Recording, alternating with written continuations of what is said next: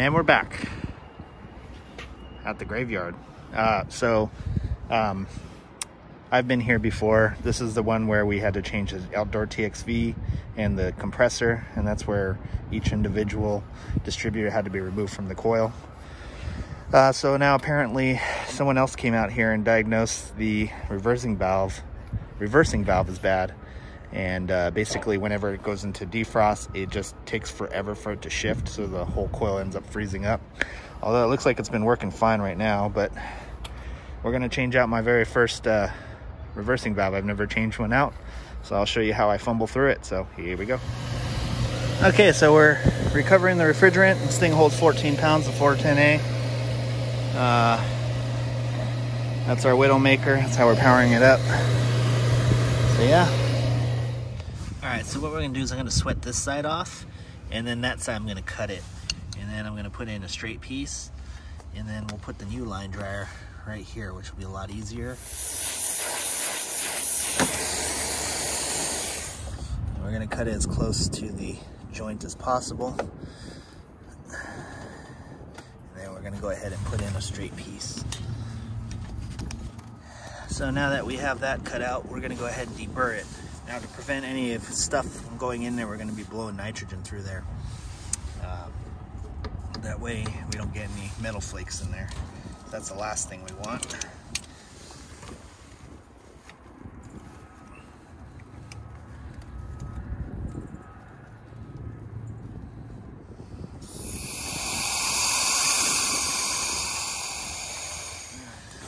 Now we're gonna go ahead, put our valve back in place, and we will dry fit our straight piece in.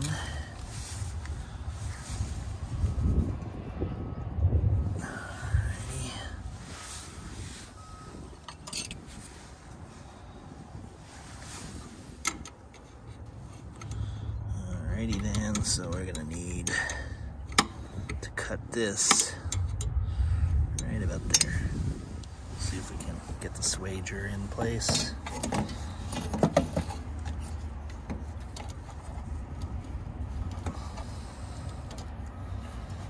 Okay, so far so good.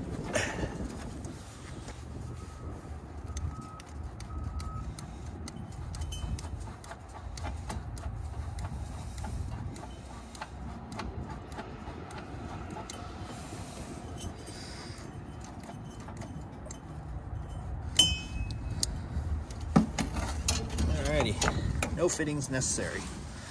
Okay, we deburred our little piece here and we switch that. So it's gonna go in just like that. So I'm gonna go ahead and sand it down a little bit. So we wanna try to clean it up best we can.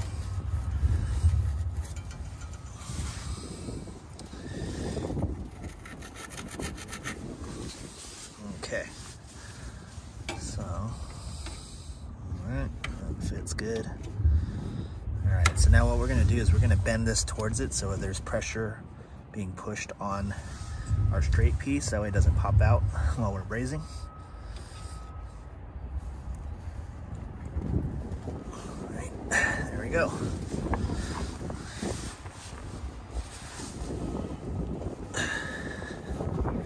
All right, so we're gonna go ahead and braze this up. And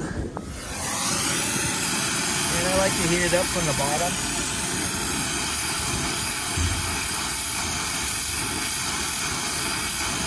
And then once the pipe is hot enough, it'll follow the heat to the bottom. So I won't have to go all the way around.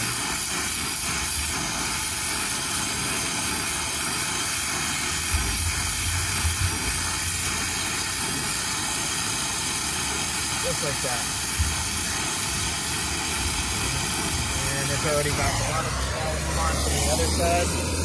Same deal. Heat her up from the bottom. I'll just touch the top a little bit just to get it going. But mainly I'll stay on the bottom.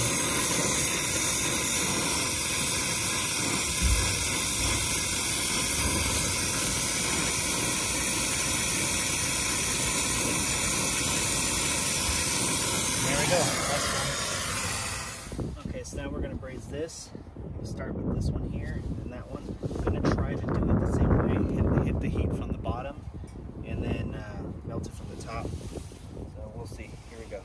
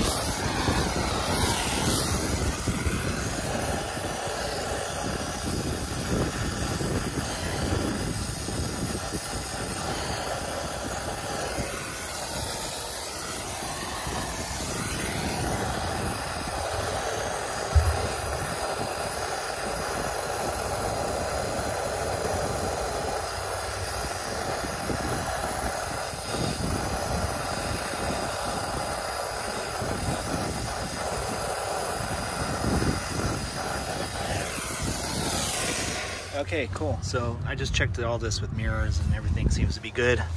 So now we've got to sweat those 3 pipes off and then the bottom. So that should be interesting. Now I do have a lot of wiggle room with this one and a lot of wiggle room with the one going to the accumulator. However, this one here, I don't know if I'm gonna be able to move that. I might have to actually cut that one off. So we'll see how that goes. Well, it looks like that was recording, but I got the middle one out. I was heating up the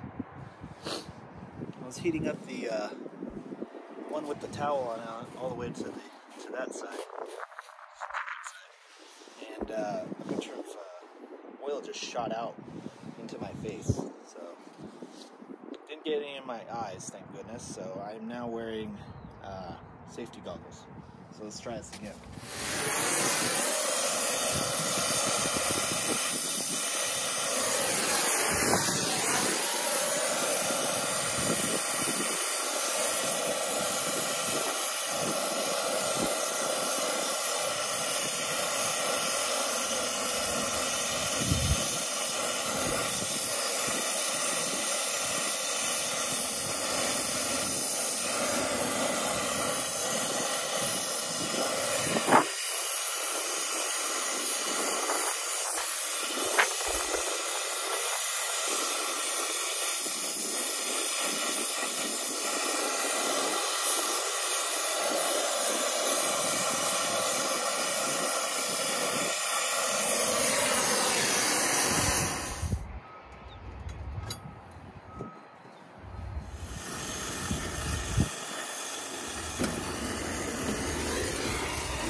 All right, we got this thing out. Oh man, what a pain. So we're gonna go ahead and make a new elbow here. So we're gonna make a new one of these, and then we'll just swedge it back on there, just because, yeah, it did not want to come out. So I have some extra 7/8, so we're gonna take care of that. So here we go. Okay, so we got our wet rag all over this stuff. That way we don't burn up the seals inside there. This is the part that's scary for me about these reversing valves. If you overheat it, you'll damage the new valve and then you're back to square one. So anyway, we're gonna go ahead and dry fit this thing and figure out how much we need to adjust for this and go from there. All right, it's in there. Hopefully they stay in there. That's my new piece right here. So hopefully we should be able to get it. So I'm gonna go ahead and prep up, and then we're gonna go ahead and braze this up. I'll probably start with the 1/2 inch on the bottom, just to kind of keep things in place. And then I'm gonna wedge something under there just so it doesn't fall or pop out. Yeah, I think that'll be a good idea.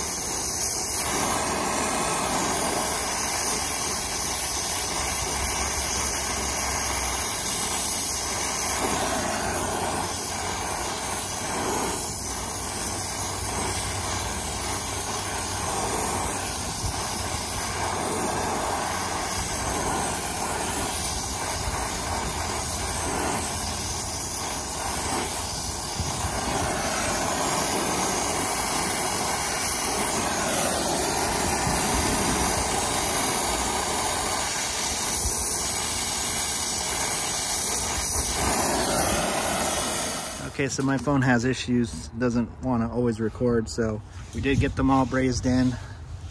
Hopefully I didn't overheat it. I did touch the body of it. It's not ridiculously hot. It's warm, but it's not like hot.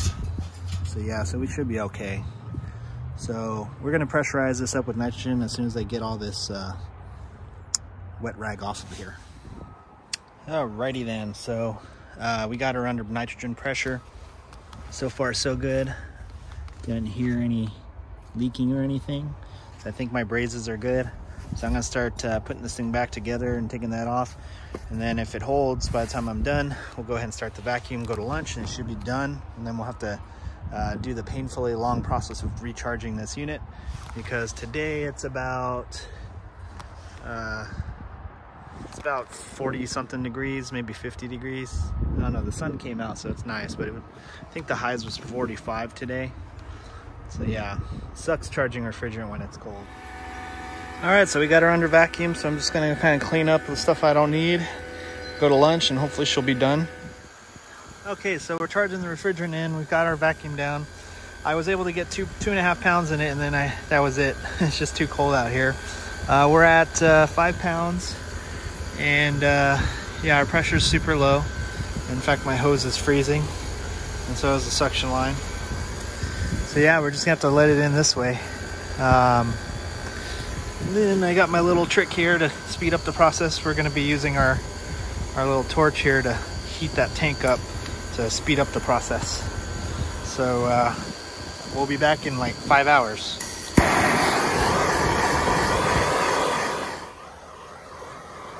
Yep, still going. I'm at 10 pounds, 10 out of 14. So I'm hopefully I can get like 12 pounds out of this thing, because we're reusing the refrigerant, which I really hate doing, but it is what it is, especially the fact that it's 410A. But I'm gonna try to get it to 12 pounds, and then I'm gonna go ahead and put fresh refrigerant in there. But yeah, we're about 10.5, and that's our pressure. So yeah, so by doing this, I'm increasing the pressure in the tank. The idea is to try to get the pressure higher than inside the unit. That way it'll move into the unit quicker. So this is what you do in low ambient conditions. Usually I like to use a heat gun, but I don't have a reliable electrical source, so I'm doing this. So I just want to keep it moving so it doesn't burn the paint. But we're getting there. We're almost above freezing. And the reason why our suction line is freezing up on the inside is that's because I'm charging in liquid. Okay, you can see there, we still have a little bit of liquid. And so I'm cracking it. So it's converting from a liquid to a vapor, so it gets super cold. That's why that's freezing in, because the refrigerant going in there is super, super cold. Alrighty then, so we got 15 pounds in the thing. It seems to be heating fine. So, yeah. So, I'm not familiar with this board. I think these pins right here is where you set it to go into defrost. But, yeah, I'm basically just going to jump out the reversing valve just to make sure, but pretty sure it's good. So, we're going to call it a day. It's like cold and it's raining. As you can see, I have my umbrella set up. So anyway, I hope this helped you. This was my first time having to change out a reversing valve.